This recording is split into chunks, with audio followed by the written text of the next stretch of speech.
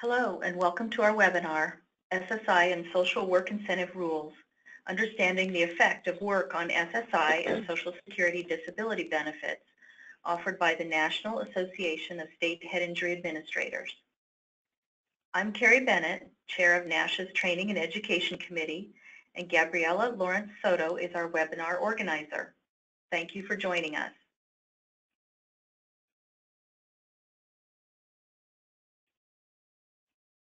If you're unfamiliar with NASHIA, we are a nonprofit organization created to assist state government in promoting partnerships and building systems to meet the needs of individuals with brain injury and their families.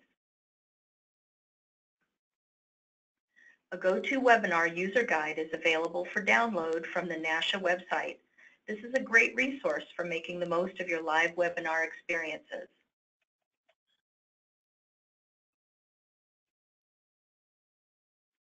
Our objectives for today's webinar are to explain the SSI and SSDI program history and purpose, to explain the basics of eligibility for SSI and including substantial gainful activity used to determine disability status, and to understand that individuals eligible for SSI and SSDI can try work without immediate loss of benefits when their wages will affect their benefits and their reporting responsibilities to SSA.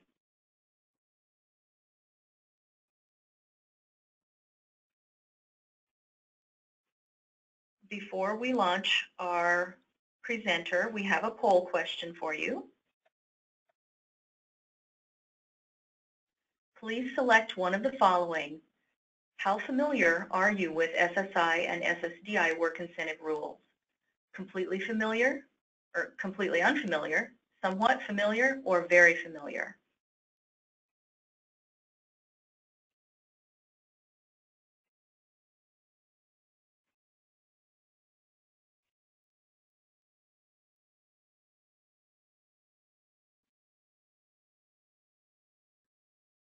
Gabby, do we have the results of our poll?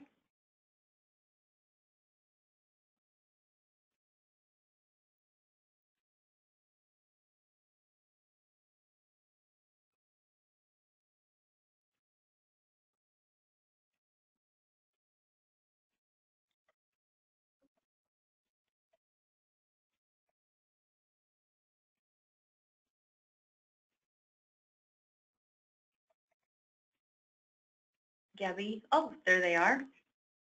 I would say the majority of our participants today, 68%, are somewhat familiar with SSI and SSDI work incentive rules. We do have a few that are completely unfamiliar and about 12% that are very familiar. So Linda will do her very best to give a little bit of an overview at the beginning and then get more detailed as she goes. Thank you, Gabby, for the poll question. And now I'm very pleased to introduce our speaker, Linda L. Landry. She's a senior attorney with the Disability Law Center of Massachusetts. Linda has worked at the Disability Law Center since 1990. Her focus is on Social Security benefit issues and work incentives, as well as the related health benefits, Mass Health, and Medicare.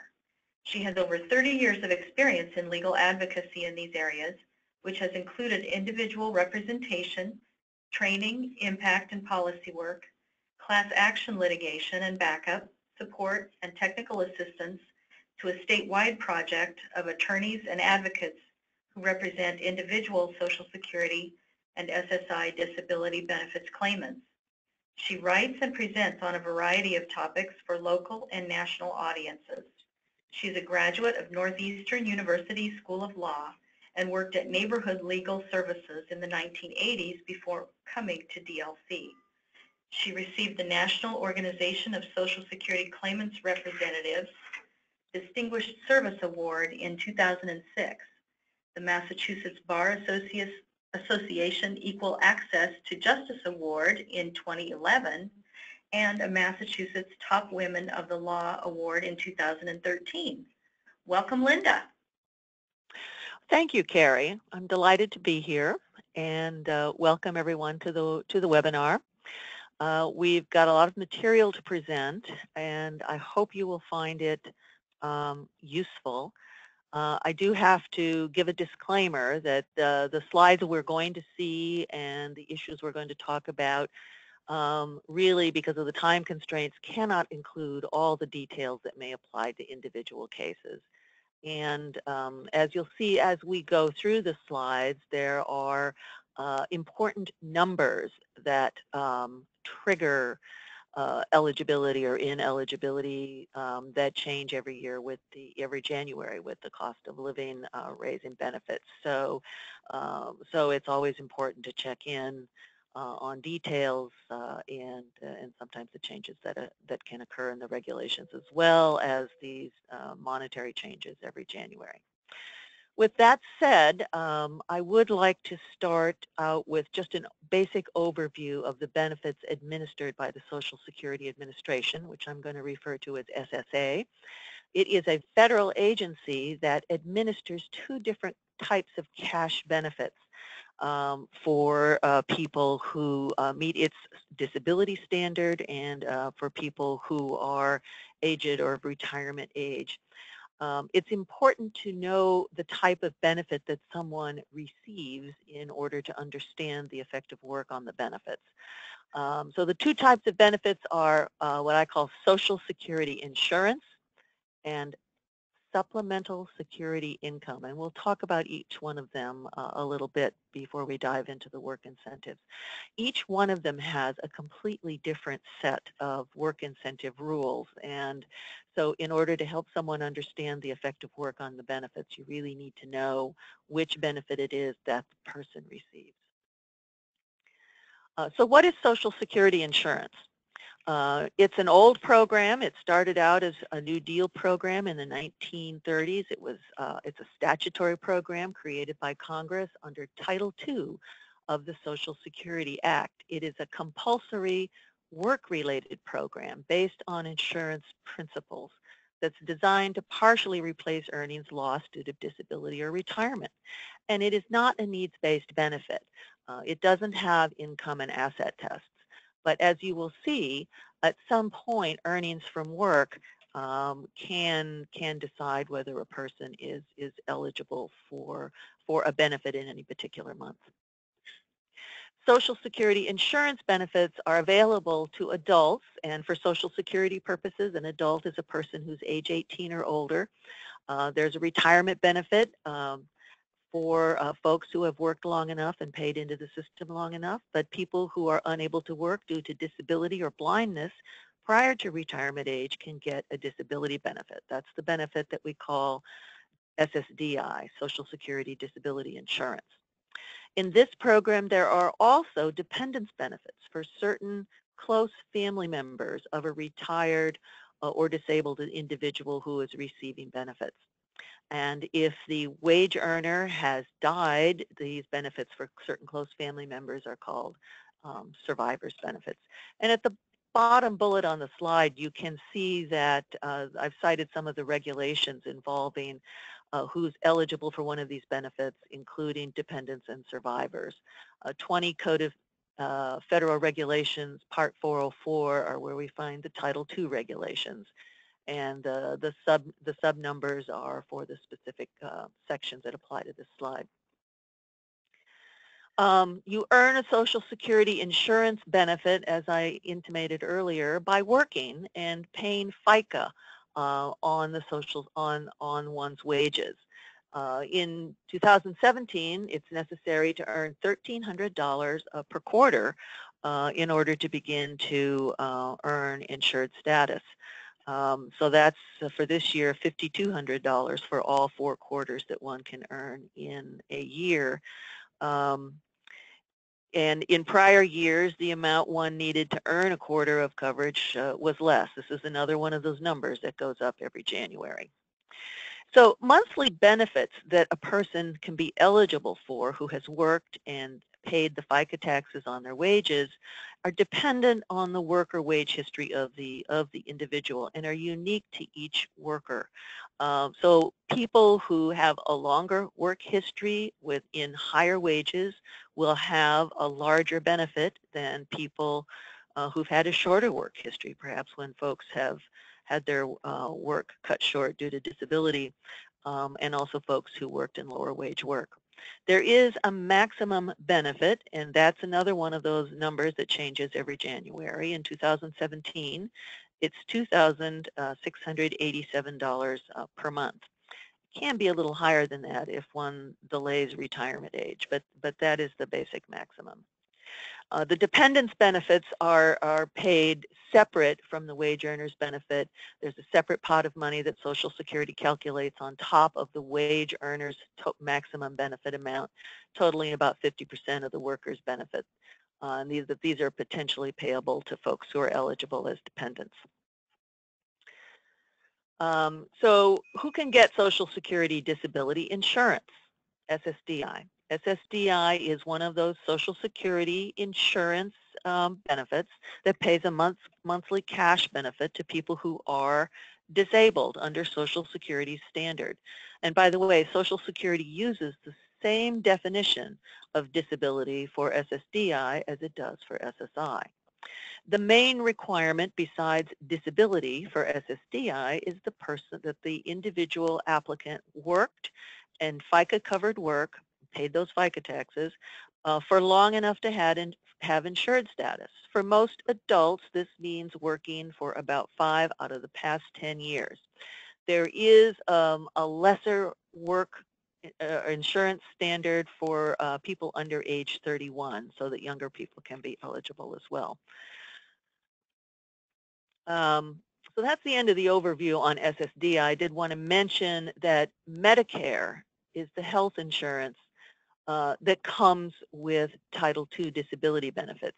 Most people have to wait for 24 months of eligibility for SSDI before Medicare kicks in, and it comes in automatically. Social Security counts the months and sends people notices when their Medicare will start.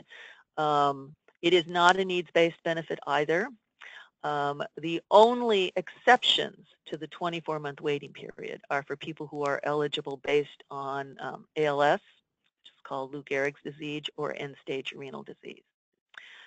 Medicare does come with the first month of eligibility for Title II retirement benefits at full retirement age. And full retirement age is between age 65 and 67 for folks these days, depending on your birth year. All right, so let's move to a brief overview of SSI. This is Supplemental Security Income. This is a newer program than the Social Security insurance programs. This was created by statute in 1972 when Congress passed Title 16 of the Social Security Act. This program was created when it had become abundantly clear that there were many people who didn't have enough work history in FICA-covered work to have enough to live on at retirement age, or if they became unable to work due to disability or blindness prior to retirement age. It is a low-income program. It has strict, it's a needs-based benefit, and it has strict income and asset rules. So the asset limit for an SSI benefit, whether you're eligible on the basis of age or disability, is less than $2,000 in countable assets if you're a single individual, and less than $3,000 if you're a member of a married couple. The income limit is really based on having less countable income than the benefit amount. And as you'll see in a minute, the maximum benefit amount in 2017 is $735 per month. There is no work history needed for eligibility. Some people may have worked, have a work history sufficient for SSDI, but their SSDI benefit may be less than the amount they could get on SSI. And in that case, people will be eligible for the SSDI and an additional amount of SSI as a supplement up to the maximum SSI that they could receive. Categorical SSI eligibility is folks who are eligible on the disability standard that SSA uses, or the same for blind individuals age 0 to 65. So children can be eligible for SSI based on disability as well as adults. Retirement age in SSI is still 60 for people 65 and older. And SSI has strict immigration status eligibility requirements.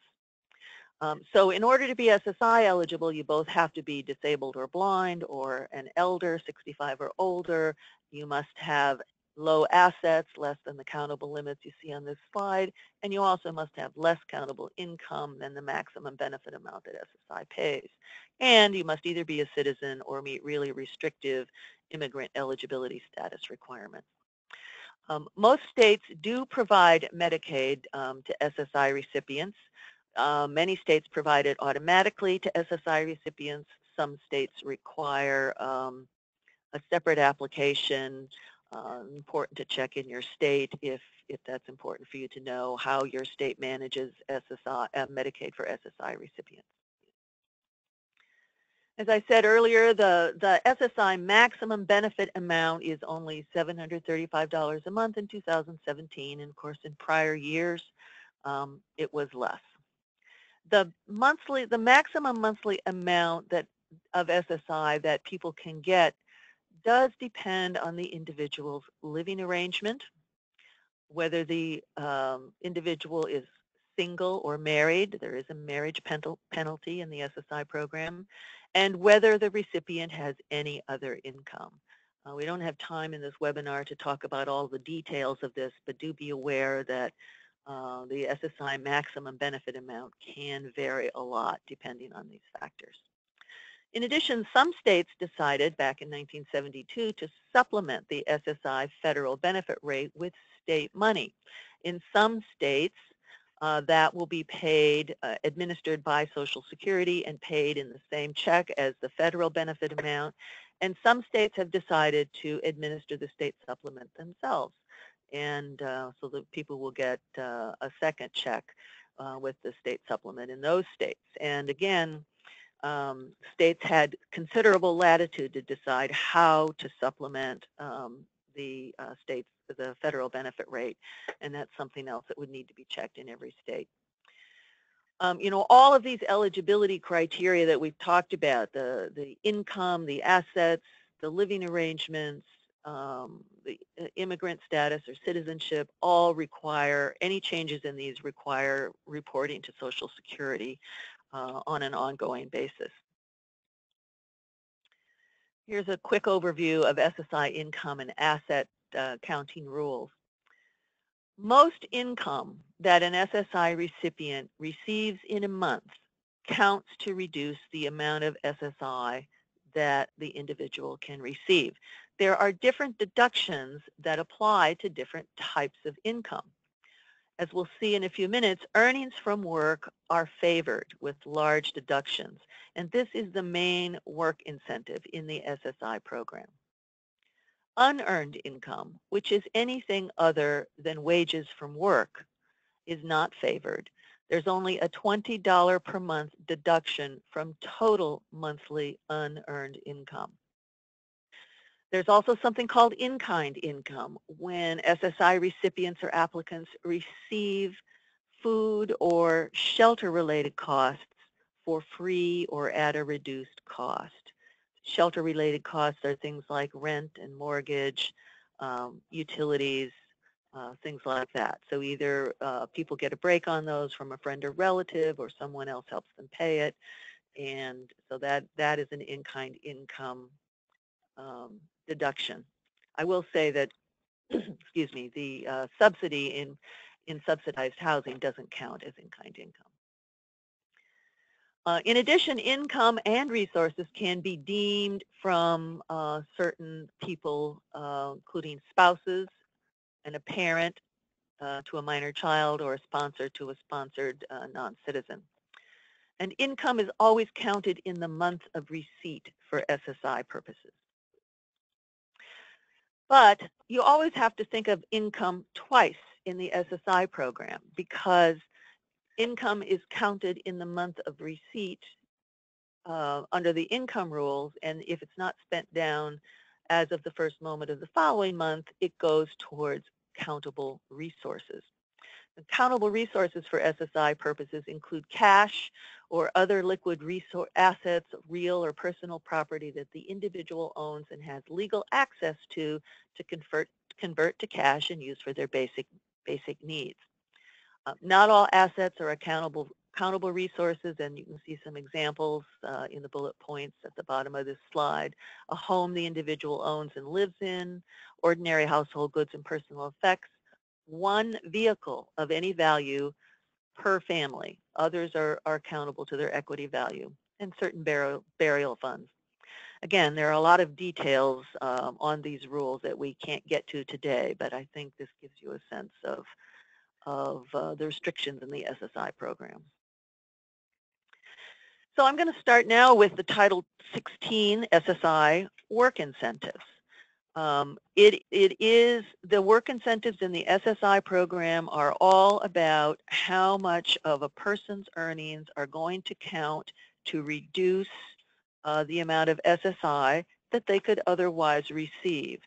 You'll hear about SGA in a substantial gainful activity in relationship to SSDI in a few minutes, but once people who are eligible for SSI, SGA never applies again. It's really about the deductions you can get from your earnings.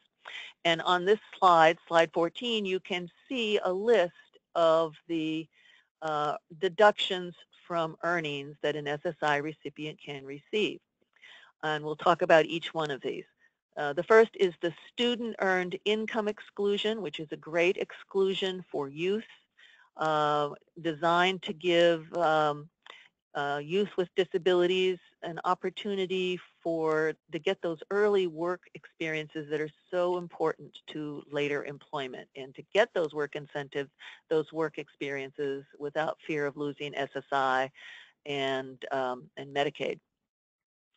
The more common one that you'll see is $65 and half of the remainder. That's the major SSI work incentive, and we're going to see an example of how that works. Then there are deductions for something called impairment-related work expenses. There are blind work expenses for people, a deduction for people who are eligible on the basis of blindness. Then there's the plan to achieve self-support, which we call PASS. And then there's something called expedited reinstatement for people who successfully work their way off of SSI. Let's start with the earned income exclusion, the general one. Again, it is how much of your earnings from work are excluded that is important when an SSI recipient goes to work. A good estimate of the exclusion is about half of gross monthly earnings count against the SSI benefit. The other way to say it is about half of gross monthly earnings are excluded and do not count. The actual formula is $65 plus half of the remainder of that math operation. And in addition, the $20 general earned income deduction can be used if it's not used on unearned income. And I think we have an example coming up. Carmen lives by herself in a rent-subsidized apartment, and she receives $735 a month in SSI disability benefits in 2017. She has no other income. She takes a job that pays $885 in gross wages per month. So the question is, what is the effect on her SSI? Will she still be eligible for SSI with $885 in gross wages per month? And the answer is yes. Only $400 of Carmen's gross monthly wages of $885 are going to reduce her SSI benefit. And the math starts, you can see the formula starting in the top bullet on the slide. You start with the $885 in gross wages, and we deduct $85 in this case. She gets the $65 plus the $20 general deduction because she didn't have any other unearned income to use it on. That leaves us with $800, and then you divide that by 2. That's the half of the rest part. So that leaves us with $400 in countable income. So her new SSI benefit will be $735, which is the maximum for her, minus $400, which leaves us with $335. She remains eligible for some SSI. She remains eligible for Medicaid in states that provide Medicaid to SSI recipients, and her total gross monthly income is now much larger than $735. It's $1,220. So it's fairly easy to explain to SSI recipients the effect of wages on their benefit, especially when they only receive SSI and have no other income. Let's look at an example for someone who did have a work history, but has a low benefit, and it also gets SSI as the supplement. This is Joe. Joe also lives by himself in a rent-subsidized apartment. He gets $520 in SSDI. This could also be disabled adult child benefits, one of those dependence benefits that's available to certain close family members of retirement or disability benefit recipient. Because the $520 he receives in SSDI is less than the amount of SSI he could receive, he receives $235 in SSI disability benefits as a supplement in 2017. He also takes the same job that pays $885 per month in gross wages.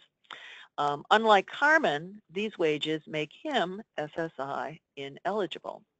And we can see the math on the following slide. When people have other income, you have to treat the streams differently and give them their different deductions. So in Joe's case, we start out with his $520 in SSDI. We deduct $20. That leaves us with $500 in countable SSDI, which is unearned income. We then start with his $885 in gross wages. We, for SSI purposes, we use the $65 deduction. He doesn't get the $20 deduction here because he used it on his SSDI. That leaves us with $820 in wages. We then divide that by 2 because that's the other half of the main SSI work incentive deductions. That leaves us with $410 in countable wages.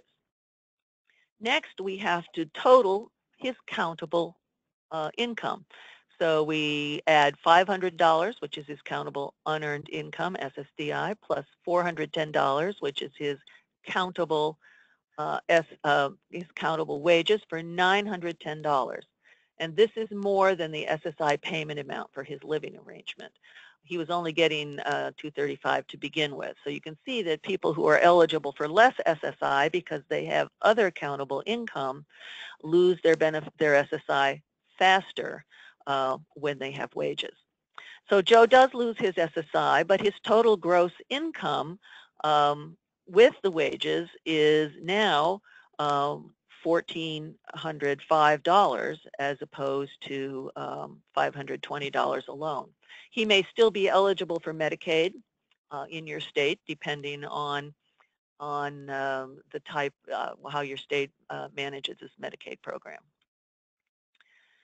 All right, now let's look at the student earned income deduction. This is available for SSI recipients who are under age 22 and regularly attending school. In 2017, the student earned income deduction is $1,790 per month up to a maximum of $7,200 per calendar year. So this is an enormous deduction that youth who are in school under age 22 can take. This deduction is also in addition to the regular earned income deduction, $65 and half of the rest, and the other deductions that we're going to look at. So this is a terrific tool for youth with disabilities to get early, as I said, early work experiences without fear of losing their SSI and their SSI-related Medicaid. Another common deduction is something called impairment-related work expenses. These can be deducted from gross monthly earnings in addition to the regular earned income deduction and the student earned income deduction if a person is eligible for that. An impairment-related work expense, we call it IRWIs, are impairment-related items and services. So this could be health care, for example, that's needed in order to work, that's out of pocket, meaning that it's not covered by insurance and not reimbursed by anyone, out of pocket to the benefit recipient, and it's incurred in a month when working. I shouldn't have said paid on this slide. It doesn't necessarily have to have been paid, but it has to have been incurred in a month when the person is working. And some examples we can see here are service animal expenses, uncovered medical expenses, including copays, acupuncture, which is not always covered by Medicaid programs, and transportation to work that is made necessary due to disability. So these are important deductions. People do have to keep the receipts and report these expenses to Social Security in order to get advantage of the deduction. For individuals who are eligible basis on blindness, there are separate work expense deductions. And these are really a list, and they don't necessarily have to be proven to be disability related like the IRWIs do. So examples of blind work expenses include service animal expenses, transportation to and from work, taxes that come out of one's check, attendant care services, visual aids, translation of materials into Braille, lunches, and professional association dues.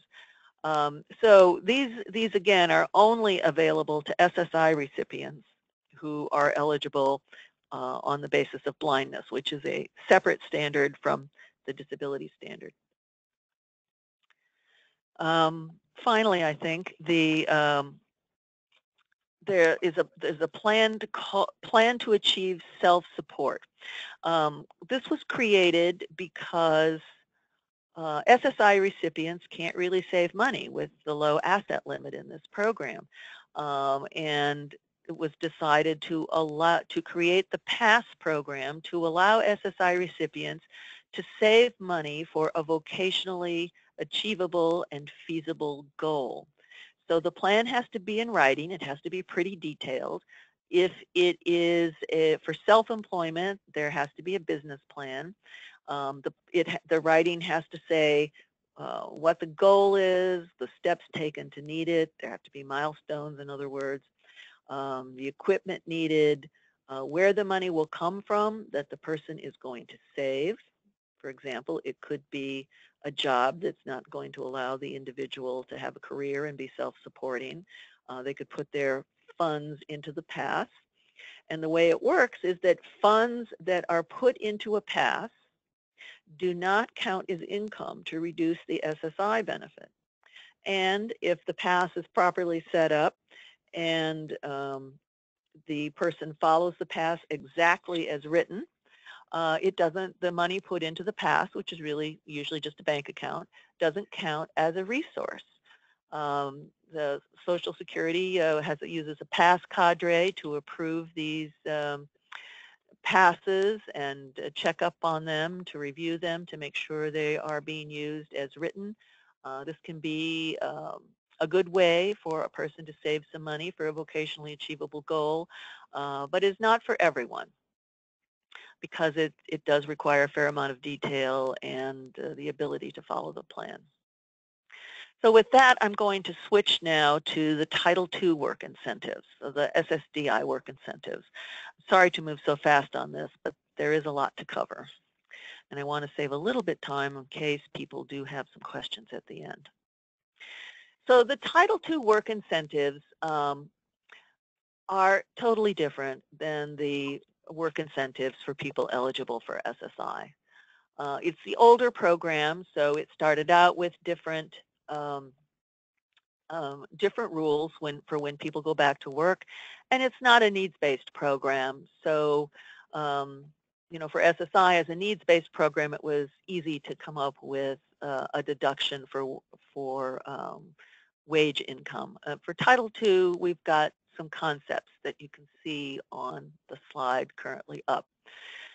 So the one concept is the 9-month trial work period, which is not so much a 9-month period as a set of 9 months that are used when a person works at the services level.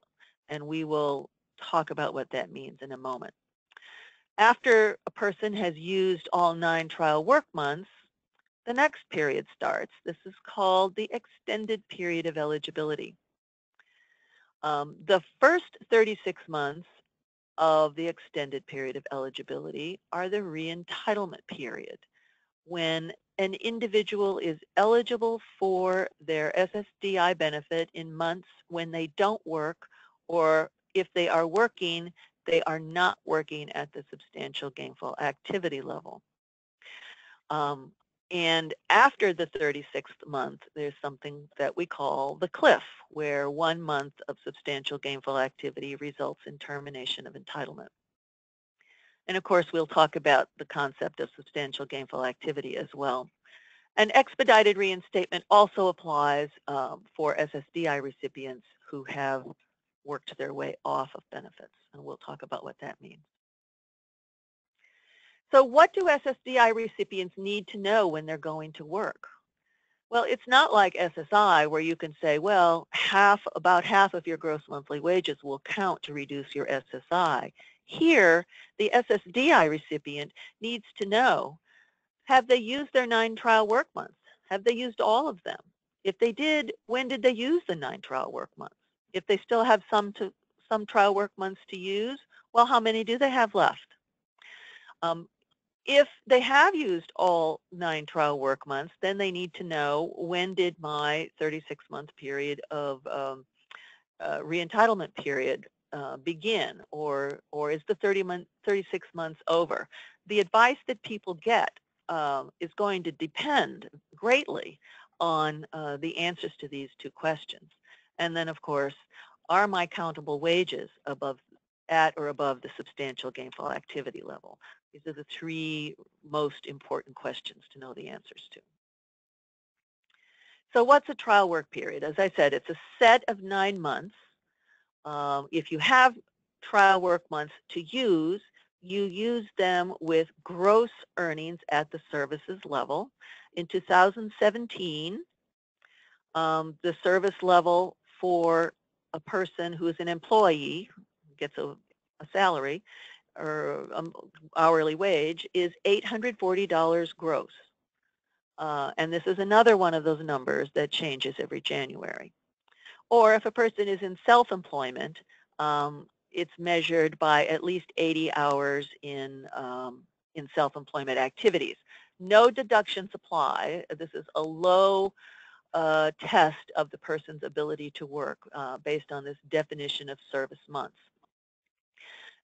When the person has trial work months to use, their benefits are payable no matter how much they earn, as long as they remain medically eligible for a benefit. Again, they're only using trial work months if they have them to use, if they have work meeting the definition of services above, in that above bullet. And there is only 1 set of trial work months per period of disability. It's a common misunderstanding that people get a new trial work period, a new set of 9 months, every time they try a different job. And that's not the case. You only get 1 set of 9 per period of disability. And you can see the regulations cited below on the bottom of the slide. Now, the extended period of eligibility, the second part of the SSDI work incentives, begins with the month after the 9th trial work month. So it's critical to know when a person uses that 9th trial work month. Because the EPE, the 36-month extended period of eligibility, or the re-entitlement period, begins with the very next month, and it runs consecutively whether the individual works or not.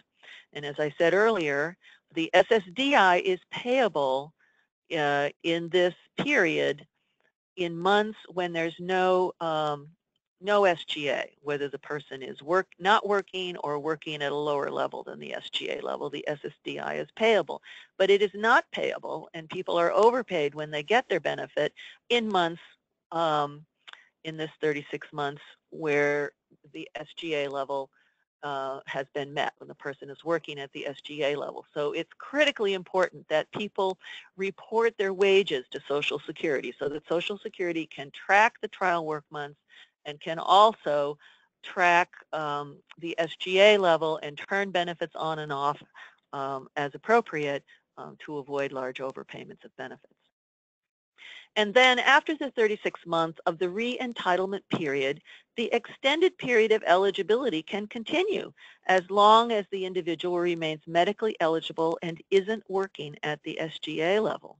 However, if the beneficiary does work at the SGA level after the 36 months of the re-entitlement period, the extended period of eligibility closes and entitlement terminates, and if benefits don't terminate timely, people will be overpaid for every benefit amount they receive after that SGA month until Social Security does stop the benefits. And again, this is another reason why it's really important for people to report their wages every time there's a change.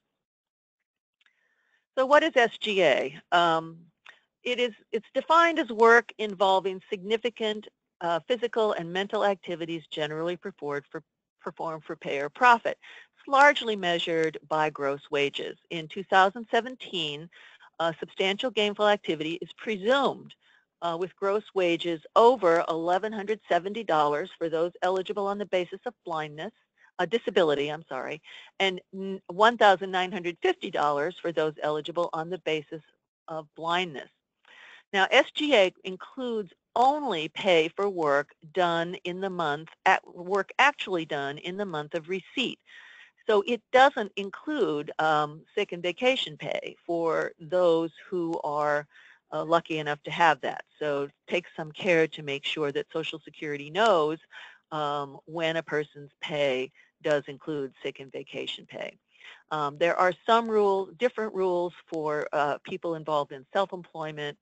I don't have time today to get into those, but just be aware of that. The presumption of SGA can be rebutted, meaning changed, in some circumstances. So if an individual has wages at the substantial gainful activity level, let's say a person gets SSDI, they're in that 36-month re-entitlement period, and their wages are $2,000 a month. Well, if they have impairment-related work expenses of $50 a month that Social Security approves as impairment-related work expenses, that rebuts the presumption of SGA. Their countable wages for SGA under those circumstances would be $2,000 minus $50, which brings us down to $1,150, which is under SGA for a person eligible on the basis of disability. In addition, unsuccessful work attempts don't count as SGA. An unsuccessful work attempt is a work attempt lasting less than 6 months that terminated due to disability-related problems. Sometimes people work with subsidies or special conditions such that they may be earning more money for a time than the actual amount of work that they're putting in. This obviously requires a specific level of verification if that's happening. And sometimes there are unincurred business expenses for people who are in self-employment. For example, maybe VR is helping them with a particular business expense that they would actually otherwise have to pay for. So that's how you rebut the presumption of substantial gainful activity in some circumstances. Now let's go back to Joe. We talked about Joe's example earlier. Joe was the gentleman who got some SSI and SSDI, and he had wages of $885 a month. That was enough to terminate his SSI or suspend his SSI because the resulting combination of his countable SSDI and his countable wages was more than he could get on SSI. So Joe, as someone who's dually eligible for SSI and SSDI, has to pay attention with both sets of work incentives. So for Title II, we'd have to look at, does he have any trial work months left to use? If he does, he is using he's using trial work months, because remember, the services number for 2017 is $840 gross, and he's making $885. So he'd want to make sure to report his wages so that Social Security can count his trial work months. If he's used all 9 trial work months in prior work attempts, he might be in the 36 months reentitlement period, in which case 885 gross is less than SGA. So he doesn't have to worry about loss of benefits due to SGA with these current wages. And even if he is outside the 36 months, he's not working at the SGA with this level of wages, and so he wouldn't have to worry about immediate loss of benefits. But he must continue to report his wages and any changes to avoid future problems with his SSDI. I mentioned that expedited reinstatement applies for both Title II and Title 16 disability benefits for people who work their way off benefits. This was a program that was created to allow people to try work with more confidence. It's a faster way to reapply for SSI or SSDI when entitlement terminates solely due to work activity and the disability need for the benefit is the same as the prior time that the person was eligible. It does require that an application be filed for expedited reinstatement within 60 months, 5 years, of losing SSI or SSDI due to work. And one of the more attractive things about it is that the individual can receive prospective benefits for up to 6 months after applying while Social Security completes the formal eligibility determination. Okay. And we've talked about the duty to report for SSI and SSDI recipients. Representative payees also have to report. They have the same reporting duties for their beneficiaries as the beneficiary has.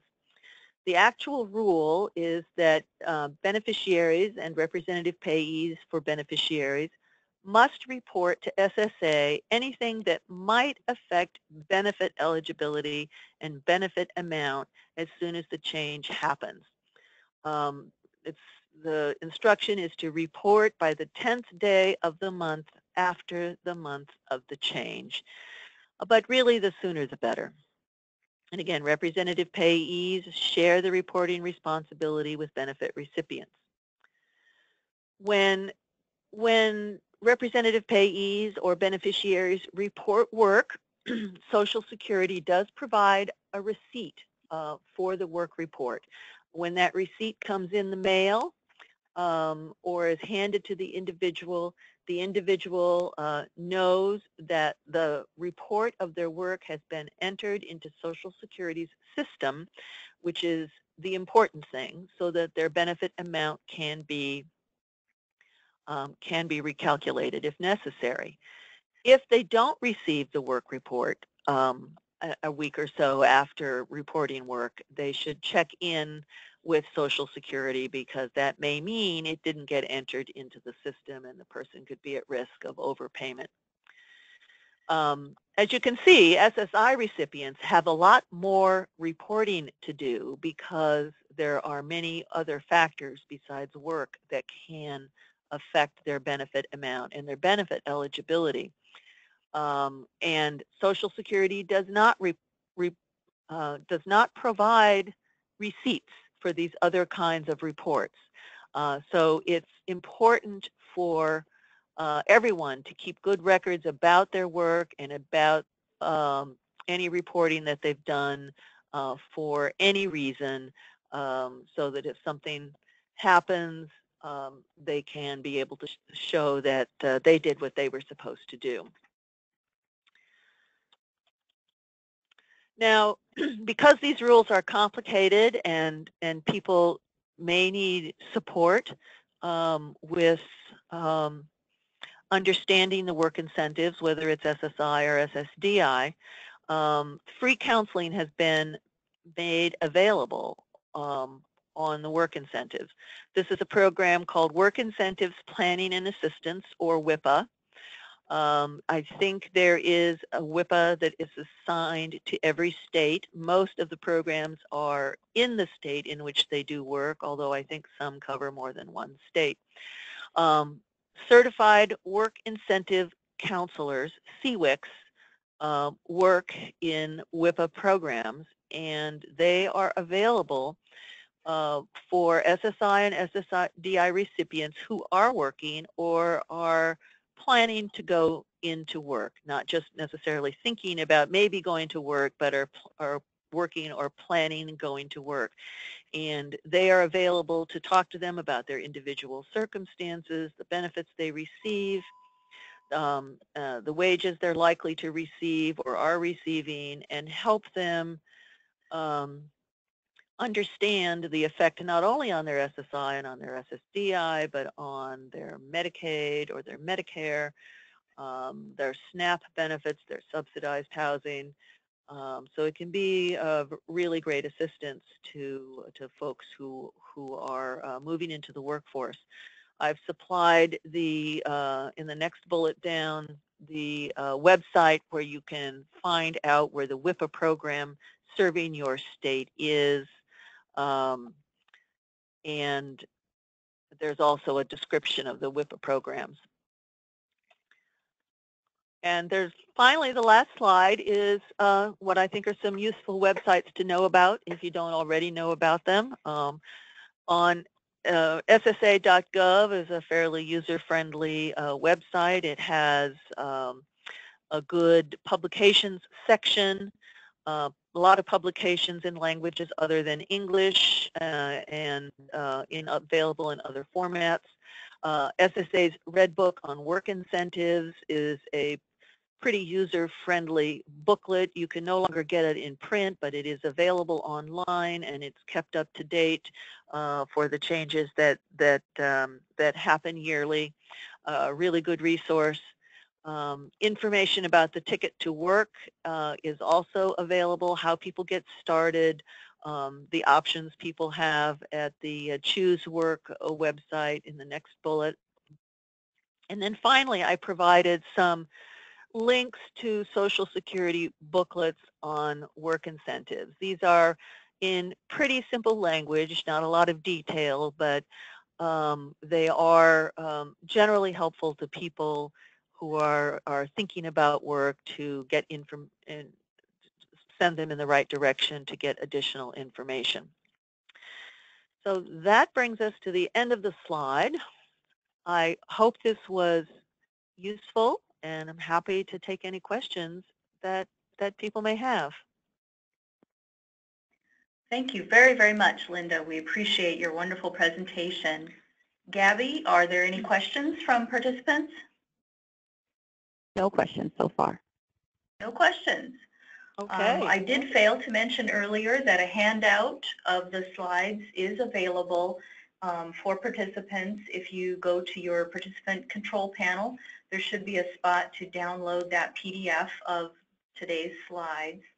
And if you do have additional questions, I assume that folks can contact you, Linda, by email? Yes. Is my email available to people? Was it on your slides? It may not have been. Okay. Well, if I would offer, if folks do have some questions that you'd like me to forward to Linda, please email them to training@nashia.org.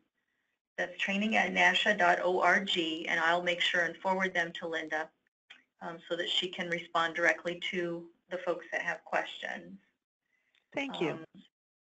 Sure. Thank you very much. And we thank you for viewing the webinar today. Please join us tomorrow for a webinar presentation by Thomas Murphy, also with the Disability Law Center of Massachusetts, entitled Employment Law, Understanding Disability-Based Discrimination and Reasonable Accommodation. And we invite you to email us again at training@nashia.org to join our contact list and receive notices of future webinar offerings. And we hope that you'll consider attending the annual State of the States Conference, NASHIA sponsored, in Tempe, Arizona on September 11th through the 14th, 2017. For more details on the conference, please visit the NASHIA website. And if you're interested in joining NASHIA, we'd love to have you. Please contact Lorraine Wargo, our Executive Director. Thank you again for viewing this webinar, and we hope that you'll join us again tomorrow.